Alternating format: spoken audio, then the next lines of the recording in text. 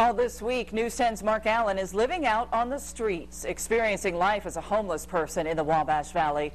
Earlier in our newscast, we saw Mark dealing with one of the painful challenges the homeless face. Let's find out how he's doing now and if his makeshift medical treatment worked. Mark, how's the foot? Well, it did work, Patrice. The blister, I don't know if you can see that. I got my shoe back on, so it's not as hard to look at, but the blister did drain, and the thread, I was able to remove that. So, yeah, it worked, and my feet don't hurt as much. What about dinner? What are the dinner plans? You know, tonight, I got lucky tonight. I had dinner at the Lighthouse Mission here in Terre Haute, a hot meal, and it was amazing. I had noodles and mashed potatoes, and I've been eating out of my backpack, and I'm so sick of peanut butter. I loved peanut butter before I started this.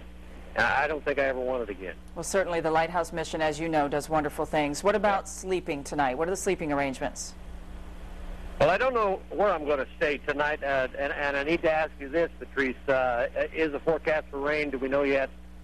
Overnight, yes, there is some rain in the forecast. Well, I'm going to have to make arrangements for that too then. But I do want to mention to you, Patrice, that before I turn in tonight, a homeless fellow and me are going to make a journey to where the true street people in Terre Haute spend nights, and we're going to try to infiltrate that tonight.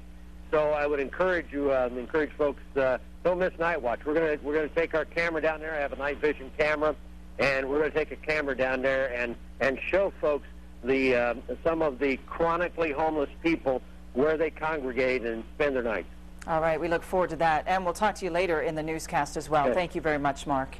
Also, you can make sure that you watch every moment of Mark's journey online, WTHI-TV.com, tracking his journey daily, hourly, or minute by minute.